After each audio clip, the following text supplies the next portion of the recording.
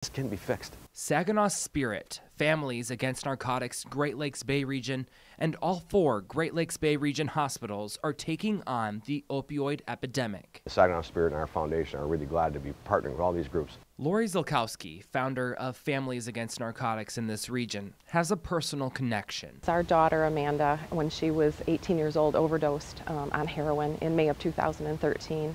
Thankfully, she didn't die from that drug overdose, and she's now 3.5 years in recovery after a 4-year off-and-on battle with IV heroin. Lori says that moment helped launch her fight against opioids. It doesn't care who you are, and we're stepping up to say we need to stop this.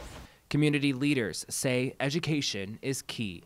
So if you have a loved one or yourself that is in need of education and awareness on this effort, come on down to the Dow Event Center Saturday night. 3 Narcan kits will now be available at the Dow Event Center and is easily accessible to anyone.